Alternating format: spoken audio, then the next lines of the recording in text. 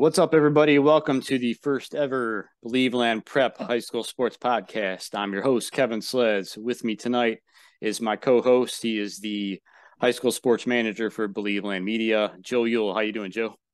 I'm happy to be here, Kev. I mean, I'm excited. I'm a coach myself, and week one's here finally. No more scrimmages, no more 7-on-7s. We got real football, man.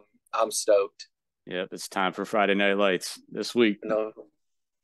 Yeah, most definitely. I mean, and we got some good games on slate this week. I'm excited. Some returning champions, some people who fell a little short. I'm excited to see what we got cooking this week. I know we got a crosstown rivalry kicking off. Yeah, we're We gonna. got Division One, Elyria kicking off, going against traveling to their crosstown rival, Elyria Catholic. You got something on that? Yeah, well, Illyria's won the matchup the last 2 years. They were 6-5 last year.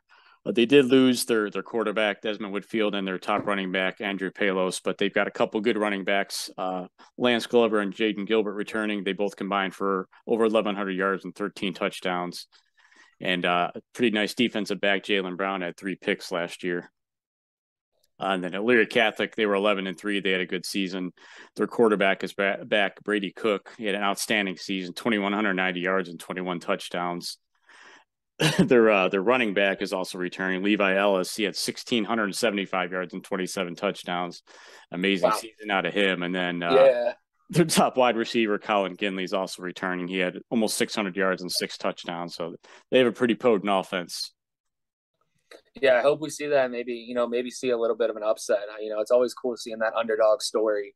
And, it seems like there's no better time for that to come underneath those lights on Friday nights. Yeah, that's a big rivalry game, so that'll be a good one for sure, as always. Right.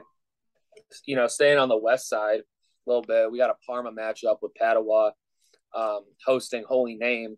That's a little bit of a rivalry. They play each other week one just about every year.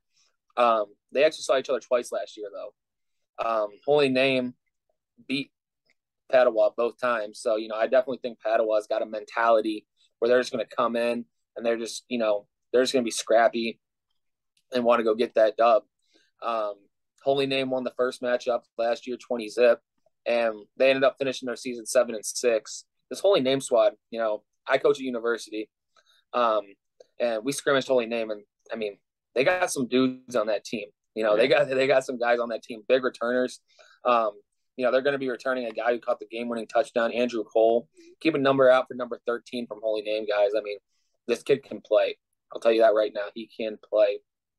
So I'm excited to see that. Padua's returning their quarterback from last year, and also their top running back.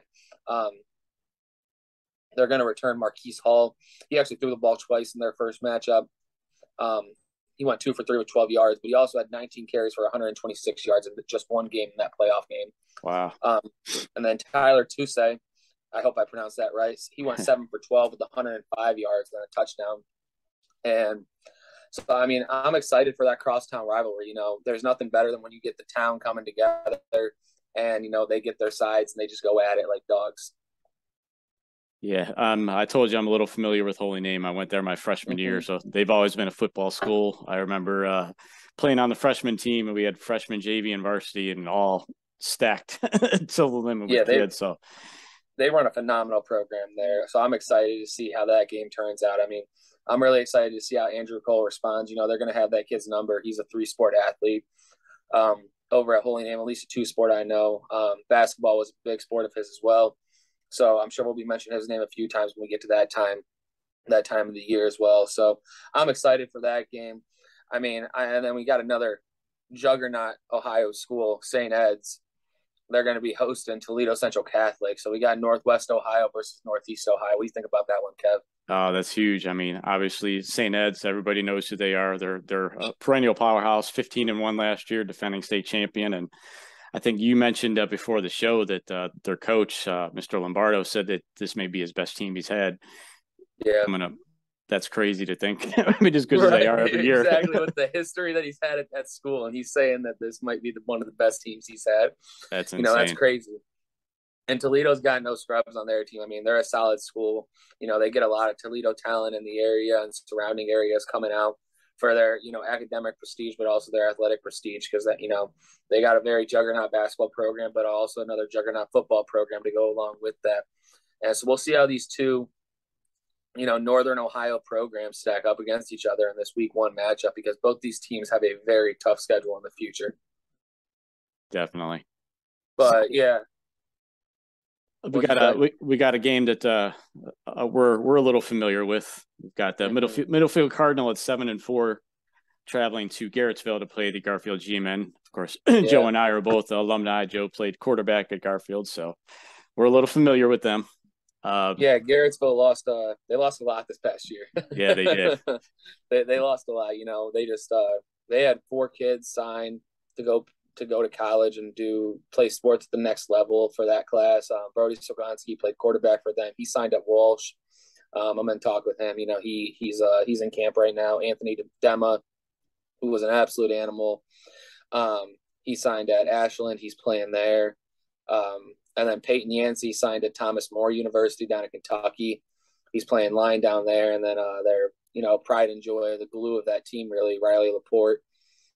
He signed at Kent to be a thrower there, actually. So they lost a whopping class, but they're also returning a lot of talent, and their leader, I think, this year, and Eric Geddes and Keegan Sell.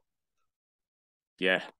And Cardinal, you mentioned before the show, Ethan Detweiler, a running back who was injured most of last year, but is healthy, and he's looking to make a big impact, and somebody they expect to play at the college level once he graduates. Yeah, no doubt. I was talking to Coach Parati a few days ago. He's high on Ethan, man. He loves his mentality, loves everything the kid's about. He's just a hard worker from what we've heard.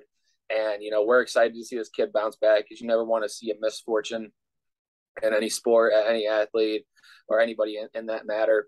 So, we're excited for Ethan. We're excited for those Cardinal Huskies. But, Kevin and I are both, G-Men alum, and, we'd be fools not to tell you that we don't want them to win. Right. They had an outstanding season last year, 12-1. We mentioned they lost Anthony Dema, over 2,000 yards and 35 touchdowns, and defensively had 4 interceptions. So he was a stud on both sides of the ball. And then, of course, losing Brody at quarterback, they'll be replacing him. But they have their returning 3-headed monster at linebacker. Carter Bates had 7 sacks last year. Keegan Sell, 189 tackles, 22 for a loss and 5 sacks. Set a school record. Yeah. And then Jesse Grace had 103 tackles, 14 for a loss and 3 sacks. So that's probably going to be the heart and soul of their team this year, that defense. Yeah, most definitely. That linebacker core is stacked this year. I'm really excited to see how they turn out, how those guys can, how they can really adjust to and, overcome a barrier of the fact that, they lost a lot, and see how that team can respond to losing a lot, and just making sure that everybody knows it wasn't a fluke, that that Garrettsville's here to stay, and that they mean business this whole entire 2022 season. Yep, for sure. So what do we have next? We got Streetsboro and Girard. Girard's right. traveling to Streetsboro, another Portage County team. Streetsboro, they've produced some pretty good talent out of their school, but it seems like they always fall short being a tough PTC conference over in the Metro Division. Actually, I mean, wow, it slipped my mind, with how long it used to be, but it's the only division of the PTC now, with the league part, dispersing. Right. So they're over in the PTC. They got Girard. It's going to be a battle, to say the least. They in the past years, Michael Hall, he's a 2020 grad from Streetsboro. He's at Ohio State right now, and he's doing great things there. He actually just got his black stripe taken off at Ohio State camp, so that's awesome to hear. Yeah. But I'm excited to see how Streetsboro's offense comes out with this firepower, because they've always been an offense heavy team. In the past, you see them lose games, like 60-55. And, like you wonder if there was even a defense on the other side of the ball, if it was just all offense down air. And so, I'm excited to see how Streetsboro's offense is, because they're always out. They're always in the gun shows. And I'm excited to see how their defense matches up against Girard's firepower offense. Yeah, Streetsboro won the matchup last year, 70-35. You talk about that high-powered offense. Right. There you go, 70 points right off the bat last year. They did lose their quarterback, Mason Klimack, had 19 touchdowns and only 3 picks last year. Preston Hopperton, the running back, returns. He was third in the league in rushing and first in receiving yards, actually. But they did lose 2 of their top defensive linemen on defense. And you look at Girard, they have their two-headed monster quarterback returning this year. Michael Palmer, the running back, ran for almost 1,200 yards. And Connor Strain, a defensive back, led the league with 6 interceptions last year. So should be a pretty good matchup week 1. Yeah, no, I'm excited for that. I'm excited for all these games coming up. And, we talk about how elite that Northeast Ohio football is, and high school football in Ohio in general is there. There's just a different mentality to it because for a lot of these kids, this is what they hang on to in life. This is what they love. This is what they do. And you speak about how elite it is. We're really going to see how they can match up against an out of state team here when we talk about this Fitch team, this Austintown Fitch team. They're going to host Foothill from Nevada. And Foothill, they got a coach who's been there for 4 seasons, and last year he went 5-3, still dealing with COVID protocols and things like that. Some of their stats last year is that they averaged about 23 points on offense every game last year, and their defense gave up almost 27 points every year. So they got to shape that up a little bit going against an Austintown team that's a very solid team this year. And Foothill doesn't play any scrubs. Like they opened up their season last year and this season with Bishop Gorman, who's a perennial powerhouse in the national rankings every year. If any of you Ohio State fans that are listening to this remember a guy named Tate Martell, he's actually from Bishop Gorman. If you understand how high high school football is, I mean, he was the number 1 dual threat quarterback in his recruiting class. So they don't play any scrubs around there. So that 5-3 record, those 3 losses are against 3 tough teams, for sure. So these Foothill Falcons, they're gonna have their hands full dealing with Austintown week 1. And Foothill only returns 2 starters on offense and 2 starters on defense. They're young, and that shows a promising future for them. But I'm excited for this Fitch team. They're gonna have their work cut out for them. And they got a head coach who's in his 3rd season. Last year they went 7-4, and they're a spread-based team, so they're going to try and spread the Foothill Falcons out. And it's a really good thing for Fitch in this way. They return 7 starters on both sides of the ball, so that that's huge going into this out of state matchup. And Fitch doesn't play any scrubs this season. They have a solid schedule this upcoming season with Foothill. They got Ursuline. They're going to have Bennett from New York traveling into town as well. In week 5, they have to travel to Massillon, Washington. They got to travel to Wadsworth. Then they have to host Boardman and Harding at the end of the season. So yeah, we got a lot of powerhouse teams that we're going to be talking about this week 1. Sticking with that with Fitch, St. Ed's, Streetsboro, Holy Name, all these big time schools. When you talk about perennial powerhouses in Northeast Ohio, you can't forget, Massillon, Washington. I mean, that's a juggernaut every year. They send kids. I mean, they send kids Division I. They send kids to the league for that matter. I don't know if Ohio State fans want to remember Devin Smith. He, wide receiver for Cardale Jones in that national championship run. He's from Massillon, Washington. They also recently in 2020 sent Caden Clark to Alabama. He just transferred to Akron. So, week 1, the Tigers are going to be bringing in Cincinnati Moeller. And Moeller's another juggernaut team in Ohio for sure. No question about it. Last season, this Moeller team went 11-4. And, they're going to have revenge in their sights because they lost in the semifinals to Springfield. Springfield being from Dayton area. Springfield is actually playing St. Ignatius this week 1, which is another big game. And so, a little history between the 2 teams is in 5 years right now, Massillon is 26-30 against them. So they have an under 500 winning percentage against this Moeller team, this Moeller coaching staff.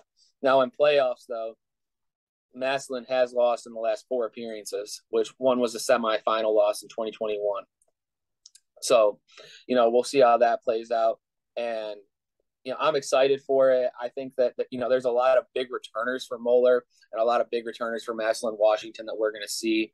And I'm just excited to see how these two teams fare off with some Division One talent right at our eyes to watch. Definitely.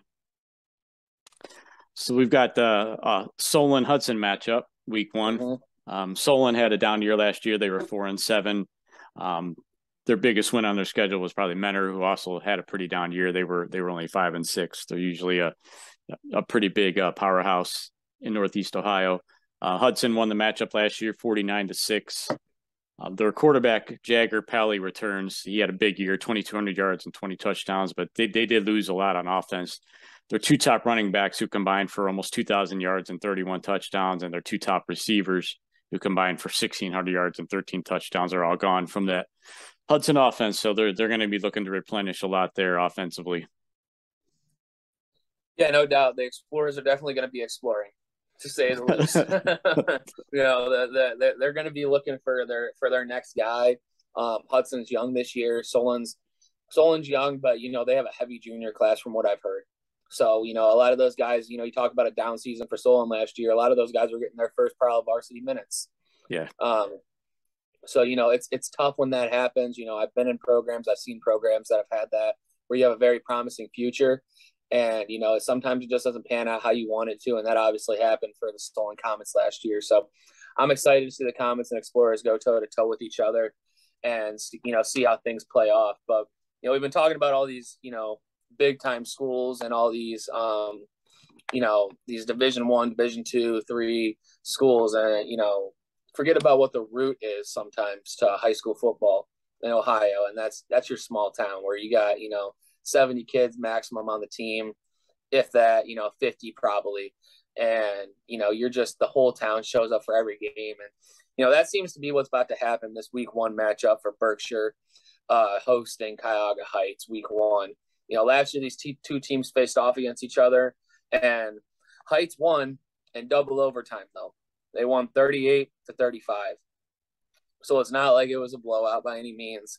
And I'm excited to see this. Berkshire lost last year in week 11 in the first round of the playoffs to Crestwood, and Heights lost last year to Warren JFK in the first round as well. So none of these teams, definitely for them, got their seasons cut short. They're both returning in their regions. Heights being Division 7, Berkshire being Division 5. They're both returning. Berkshire loves their Power I package, and just they're gonna dive the hell out of you until you do not, until they don't want to do anymore, and that's on their clock. They will run, they'll run play after play and just run it up the middle and physically impose their will against you. So I'm excited to see how that game plays out. I'm excited to see how Heights comes back firing, but Berkshire's definitely going to have a revenge in mind, and they're going to have a little bit of a chip on their shoulder, most definitely. So I'm excited to see how that plays out. And speaking of the CVC, we did a fall preview that you guys will see here shortly on Crestwood, who was the 2021 CVC champs. It was their first year over in the CVC after leaving the PTC after that conference kind of dispersed in a way. Yep. There's still about 3 teams in that league, but Crestwood is going to go travel to Rootstown, who's an old PTC rival for them. What do you got on that game? Yeah, well, first of all, I would be there live in Rootstown covering that game, so looking forward to that. Crestwood, as you said, CVC champs. They were 7-4 last year. Rootstown was 5-6. Crestwood won the matchup last year, 28-7. As far as Rootstown goes, they lost their quarterback, Brandon Nicholas, but they do return a couple senior running backs in Cody Kuntz and Brandon Bobbs. And Crestwood, the Blasios, they lost Luis, their running back from last year, as well as their quarterback. But younger brother Nate's ready to step in this year. He's one of the guys we interviewed for the preview, so you'll be seeing that, like Joey said, here in the next couple of days. And they also have a couple returning receivers, and Jonas Honeycutt and Noah Baker. So they're looking to make some noise in the CVC again and defend their title. Yeah, I had a chance, like we said, to talk with Mr. Blasioli, and he had an amazing mentality about and just how he held himself as a player. So I'm really excited to see how he can fill his brother's shoes, because Lou was a great player for Crestwood, and there's nothing more that I love than just some hard nosed Portage County football. Yeah, and there's there's a different type of it because nobody's truly like you're not gonna see a dude probably go to Ohio State when you go watch a Portage County game. You're not going to see a dude go sign to Michigan for that, but you're going to see a dude who just loves his guys next to him and who wants to go 110% every single play and is going to give everything that he has because he grew up with these guys. His parents are probably good friends with with his parents, and it's a little bit of a cross Portage rivalry. Crestwood and Rootstown, they have a history together back to Logan Toot and Caleb Kaut days. So these coaches, they're gonna have their work cut out for them for sure, and I'm excited to see how it is, and make sure you guys, if you see Kevin there, say what's up, and because he's gonna be reporting live there, and we're excited to see how the Crestwood Red Devils kick off their season. Yeah, it's exciting for sure, and I'm looking forward to it. Our first year of coverage. We're not going to be able to cover as many games as we want to initially, but hopefully we continue to build that up and get more coverage out as the season goes along. Want to give a shout out to Ruben Rodriguez. He was one of the co-managers of the high school sports with Joey's, unfortunately having some health issues and has to step away for a little bit. So shout out to him. Hopefully he gets healthy and returns to us soon. He was going to be part of this podcast as well. So shout out to you, Ruben. Get well soon, and we'll get you back on the team here as soon as possible. But yeah, it's an exciting first week. There's a lot of good games, plenty we didn't even get to touch on. But we'll be posting every week, every Sunday night. We'll be recapping some of the bigger games, and we'll have some stuff in store, some players of the week, and some awards we're going to give out. So some pretty exciting stuff we're looking forward to bringing to you guys. Yeah, and I definitely want to shout out the fact that for a lot of our high school stuff, where we'll give them a little bit of a shout out here. Daystar Ford in Garrettsville, we're going to be working with them a lot with the high school stuff, and so you guys need anything, definitely go down in Garrettsville and go talk to them at Daystar Ford, and see what's popping over there. We're excited to be working with them. We're excited for this high school season to get going, and I'm just stoked, man. I'm ready for my team to get rolling. And I'm ready for it. It's game week, man. I can't be more happy. It's like being a little kid again. Right. There's nothing like high school. There's nothing like high school football in Ohio, especially in Northeast Ohio, because there's nothing like high school football in Northeast Ohio. It's juggernaut, man. Yes, it is. All right. So we will talk to you next Sunday. This coming Sunday when we have our game recaps. And good luck to you, Joe, with university and your first week. Yeah, down in Columbus against Columbus Academy. We'll definitely going to go business trip, handle our business, and we'll be back up in Northeast Ohio in no time. All right, guys. We will talk to you Sunday. Enjoy the games and have a good week. Thanks, guys.